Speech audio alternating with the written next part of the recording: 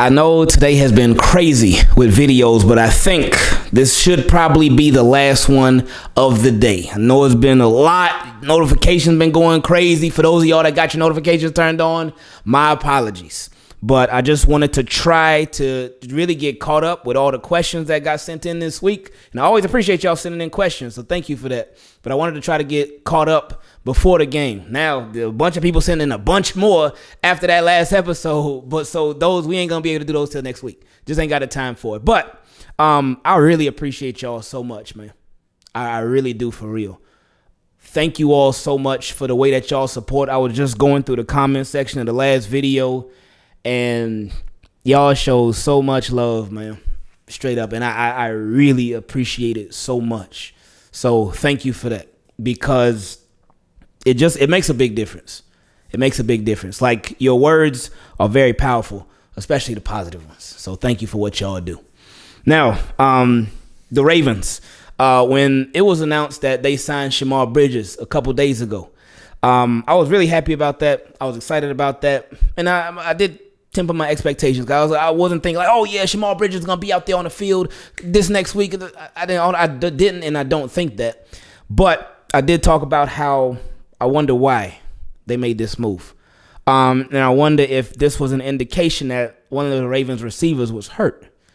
And turns out they were putting Tylan Wallace on injury reserve. They said with a hamstring injury. So we're going into what, week 12 or 13? I think it's week 13. So you got to feel like his season is probably over, most likely. If he was somebody that they really used a lot more, really at all, then I would maybe have a little bit of hope, like, oh, maybe he'll come back later on. But you got to feel like his season is most likely over. But we'll see. I mean, we won't really know till we know. So that opened up a roster spot. Did they put somebody on injury reserve? So to take that roster spot, they signed Binjimen Victor to the active roster. And that was, initially when I saw it, I was surprised. But then when you think about it, it's like, oh, okay, well, that makes sense. Because Binjimen Victor, he is the practice squad receiver that's been around for the longest. And this is his official call-up. So Binjimen Victor, I believe he would get a nice little raise. So shout out to Binjimen Victor. Congratulations. No more practice squad. I think he only had one call-up from the practice squad this year. And hopefully they use him. Hopefully they use that size to their advantage, and they get Binjimen Victor involved. I wouldn't expect him to go for no crazy stat line, anything like that. But just something, maybe something. Just give him some opportunities, give him some chances, take some chances. But I am happy for Binjimen Victor, and we'll see what this leads to. We'll see what it leads to. I'm not like, oh yeah, well, Binjimen Victor, he about to go off tomorrow or moving forward. I would love to see it. We would all love to see that. But this is cool for him. I'm happy for his bank account, because it's gonna look a little nicer. It's already looking nice from the practice squad. These NFL players, they get paid. They make some good money. But now you on an active roster. Oh, call your people, tell them, hey, mama, we made it, baby. So shout out to Binjimen Victor, man. Now, some other receiver news with the Baltimore Ravens. Deshaun Jackson, he is being called up for the game tomorrow against the Denver Broncos. You know they're gonna have some plays for him. You just know it. Like, I mean, you knew it from the jump. As soon as they signed him, you knew once he was on the field, he was gonna have some plays designed specifically for him. Where they say, Deshaun, just go, get out of here. Go down the field. We'll get it. Go. And hey, that's Deshaun Jackson. But yeah, he was called up. This is his third call up from the practice squad. So what that means is that now the Ravens have two options with Deshaun Jackson after this last call up. They can either put him on the active roster. So when you do 3 call ups from the practice squad, you have to either put the player on the active roster at that point, after that third call up, or if you want them to go back to the practice squad, you got to release them, and then they will have to clear waivers. So that means none of the 31 other NFL teams can put in a waiver claim for them, and then you can put them back on the practice squad, and then you can do your 3 call-ups again, however you want to do it. But so Ravens, they have a decision to make with Deshaun Jackson after tomorrow's game. And hopefully Deshaun Jackson makes that decision hard for them. Hopefully he makes it tough. Hopefully he makes it tougher for them to be like, oh, we don't know if we can really put this guy on the waiver wire because somebody might pick him up. I mean, maybe. But, yeah, so that's that. Also, Darius Washington, he got called up for tomorrow's game. Now, I wonder how active he will be. Especially given how Brandon Stevens last week had a bit of a rough one.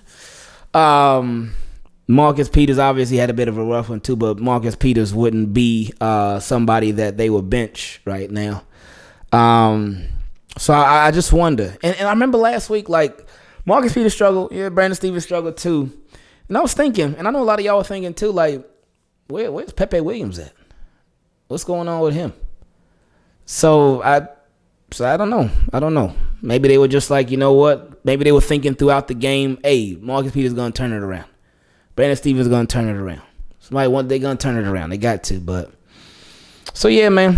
But, yeah, on to the Broncos. This is going to be, it's going to be a very interesting game. You're going up against a great defense.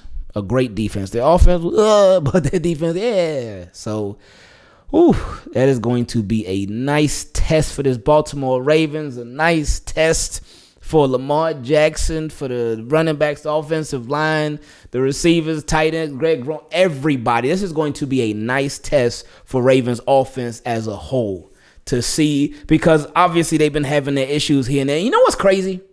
You know what's really crazy? And I myself, I forget about this a lot from the last game, especially. Not the game before when they played the Panthers, but definitely in the last game. I forget, like, as much, because it's somebody who's been talking about this. I think it's not Colin Coward.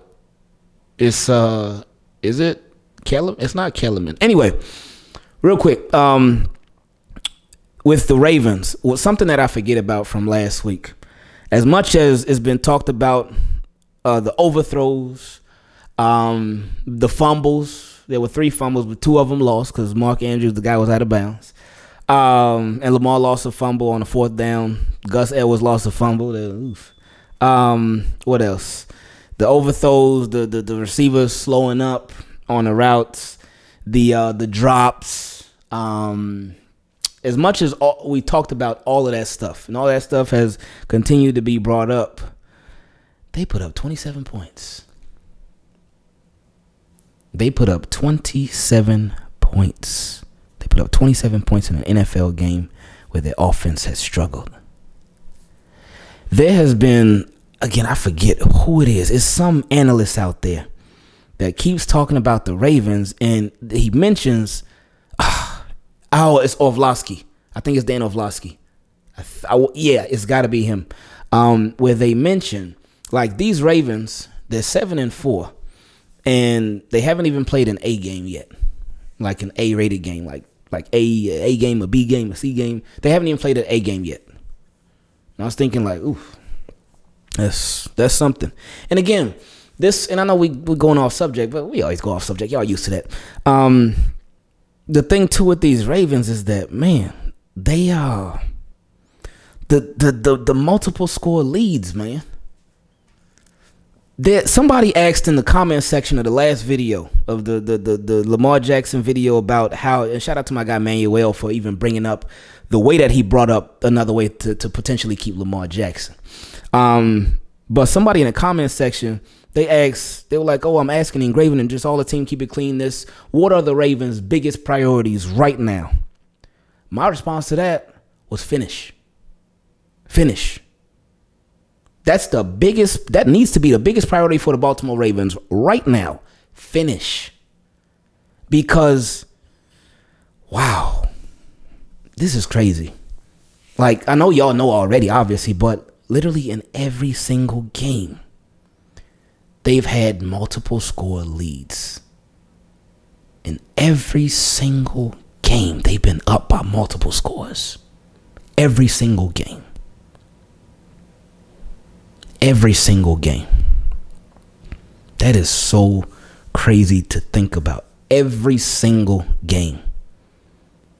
And in what are we 7-4, so that's 11 games. In 10 of those games, 10 out of 11 games, they've had at least a 10-point lead in every game. And then, of course, in the Jaguars, they just got a 9-point lead. So, whoa, not even a big difference. But in every single game, they've had multiple score leads. As much as we are frustrated with this part of the team right here and the way they do this and these mistakes they keep on making and the hiccups they keep on having there, it's like we always say the same thing. It's the little things. It's the little things that they need to improve on this season. Off season, it's a whole nother story. But it's the little things this season. They just make a tiny fix here, tiny adjustment there, fix that, clean this up there. It'll go a long way. That's why we have the conversations. That's why we talk about it. That's why we bring it up, because we care. That's why. I know somebody in the comment section of the last video, they were like, oh man, they said Ingraven, I had to take a break. I had to take a break from the videos because it's all this hate. It's all this criticism. It's all, I forgot what else he said. But I said, no. Don't get it twisted. Don't get it twisted. This criticism, when we talk about what the Ravens, it's coming from a place of love. But it's not hate at all. I don't hate anybody. I don't hate on anybody. Ain't no hate involved at all. I tell them don't call it something that it's not. It's no hate at all. But we share our opinions honestly and respectfully too. So again, ain't no hate on nobody, no play, none of that. No, there's none of that. There's no place for that. Criticism is not hate. Saying something that you disagree with is not hate. Saying something that you do agree with is not hate at all. And I think people can get it twisted sometimes. And I understand everybody got different ways that they view things. So I get that, and that's fine. That's fine. But I'm here to set the record straight.